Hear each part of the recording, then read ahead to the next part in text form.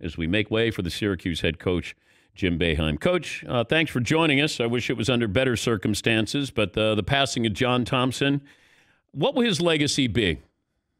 Bigger than life, a little bit like you, Dan. Unique coach, a great coach, but a presence at every game. How many times do you go to a basketball game to watch the coach? None. No coaches. NBA, college.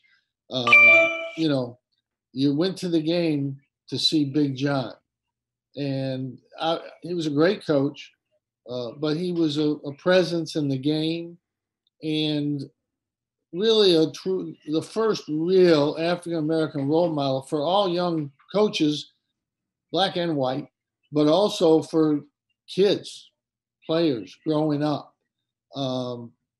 You could see here's a guy that does it his way. He wins, he's successful, really extraordinarily smart guy who understood what it was about, really, on all sides, inside and out, basketball, on the court, off the court. We had the most bitter rivalry in the game, probably, at one point in time. There was no love lost. And as big as Duke, North Carolina is, it's a huge rivalry. It was not like Syracuse, Georgetown for about 15 years when the Big East started and Big John was there. But his presence was on and off the court. His leadership off the court for all coaches, and certainly African-American coaches. I don't know the numbers, how many black head coaches there were in 1972, but I know that it wasn't anywhere near the numbers today, and that's because of John Thompson. Did he try to intimidate you? Oh, he tried to intimidate everybody. And if you couldn't stand up to that, you were done. You were toast. You were out of it. And he made programs better because, PJ at Seton Hall, Jim Calhoun at Connecticut, you can go right down the list of coaches, Rick Pitino at Providence, Gary Williams at Boston College, all who are in the Hall of Fame. Rolly Massimino should probably be in the Hall of Fame. They're in the Hall of Fame because of, two or three things. Dave Gavitt, the Big East, and John Thompson.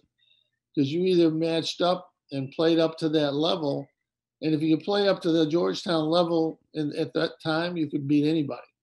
And our league spawned great programs because of the standard you had to play up to compete with John. And his presence was unlike any other. Like I said, you don't go to games to watch coaches, but fans, 32,000 people went to the Carrier Dome to watch John Thompson. And there was Hoya paranoia. We as fans watching that. As a coach, did you have to tell your kids don't get caught up in that? Or did they ever get caught up in the Hoya paranoia? Well, that was just John's way of us against the world. And it was the way he motivated his players. And he used it. And he pushed it. Nobody really hated those guys. My players were friends with the Georgetown players from a couple summer trips, but then they weren't allowed to talk to my players when we were going to play. But players know that stuff. They understand that stuff. They just want to compete.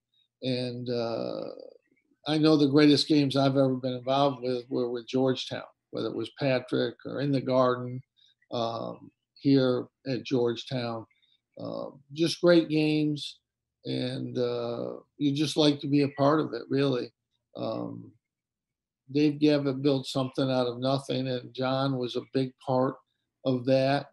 And certainly when Patrick went to Georgetown and Chris Mullin went to St. John's and Pearl came to Syracuse, that was our moment. That was the league's moment, and it was a great moment. And John was a big, big part of that. Did you recruit Ewing at Syracuse? Yeah, we went to see him. We were one of those, I think, 15 schools went in, but you knew going in that there was no chance he was going to Georgetown. You knew that pretty quickly. And then we recruited Alonzo after that, and Alonzo came up to visit, and I just brought him in the office the first night because, just to say hi. And I said, I'm glad you're here, but I know you're going to Georgetown. He looked at me. He said, yeah, coach, it'll be hard not to. He wanted to come up because Billy Owens was visiting, and they were good friends. And of course, we got Billy. That worked out good for us too. When did you become friends with John Thompson?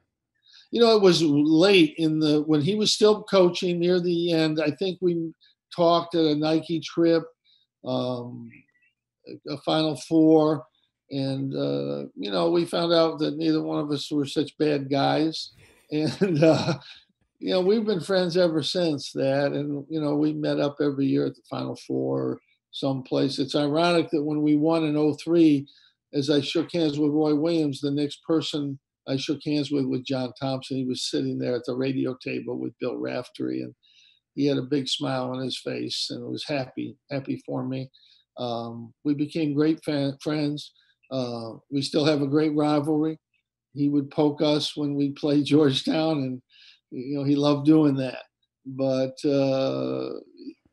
again, there's not really any of us that are unique in coaching, but he was. He was unique. We're talking to Syracuse head coach Jim Boeheim. Before I let you go, what are we looking at with college basketball? We're going to play. I think that we have to learn as a society, not just from the NBA and baseball and soccer, golf. The greatest thing I've seen in golf was yesterday on TV, and we wouldn't have that if all the people that want people to just stay home for the next, 5 years all stayed home. So we have to figure it out. Athletes, I think, are safer on campus. The testing shows that. They're better off on campus. We could play during November, December with no students on campus if we're worried about the students affecting us. Yeah. But all in all, I think students in general and the public in general is better when kids are on campus being tested. And we should have rapid testing next month or so. And if you're doing that, where should students be? They should be on campus. They should be in high school. They should be in kindergarten. That's where they learn. I know that 50 or 60% of the high school kids in America are learning nothing or next to nothing. And how long can we do that? How long can that go on? And everybody says, well, you want to play, it's about the money. No, the players want to play. The money is irrelevant. The money is there. That's going to happen. But our players they've been working out for 7 weeks, Dan. They want to play. And we're testing them, and we will test them every day. Are there going to be some positives? Absolutely. Absolutely. But I think too many times with younger people, we take positives as like a death sentence. It's not. It's something they can be back. 47 Clemson players tested positive this year, and all 47 are back practicing. So I think we have to understand this is tough. This is not easy, but we have to find a way to play through this. And I believe we will. I believe there will be some ups and downs, but you can't stop because there's some positive tests. There's positive tests in Arizona and California, and they're not going to school there. Have you been tested? I get tested every week. I wear my mask. I stay away from groups. I play golf by myself, but I always did anyway. Nobody wants to play with me.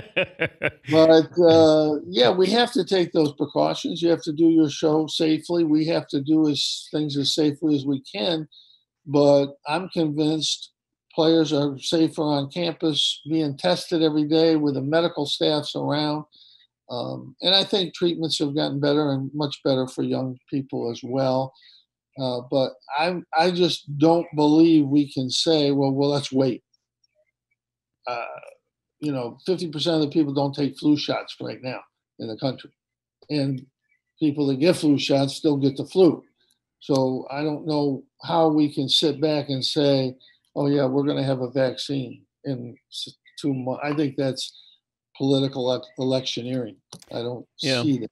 I think just the whole testing and getting the results back will certainly help out a lot when it comes to college athletics.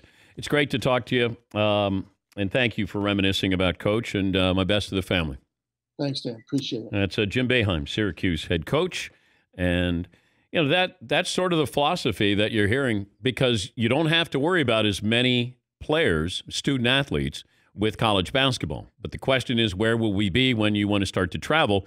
College basketball can really benefit from the after Thanksgiving scheduling, because if students are gone by Thanksgiving, now it's just the basketball players. Now, you might have football players still on campus, depending on if they're doing